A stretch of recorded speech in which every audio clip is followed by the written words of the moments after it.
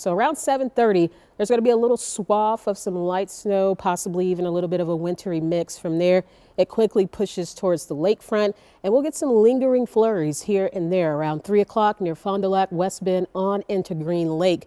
But the main event will head our way later on tonight on into early Monday morning.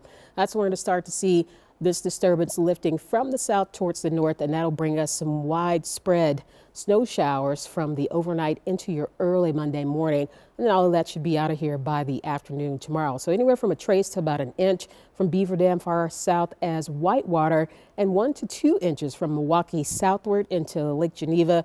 Mainly just going to see possibly upwards of over 2 inches in and around Kenosha County, southern Walworth County, possibly even the southern half of Racine County. It's just going to be a matter of where those heavier snow bands line up for today and later on tonight. So we'll be keeping a close eye on that as we go throughout this event. 39 for today, breezy and colder tomorrow with a high of 26. We'll wake up to a low temperature of 12 on Tuesday, 13 on Wednesday.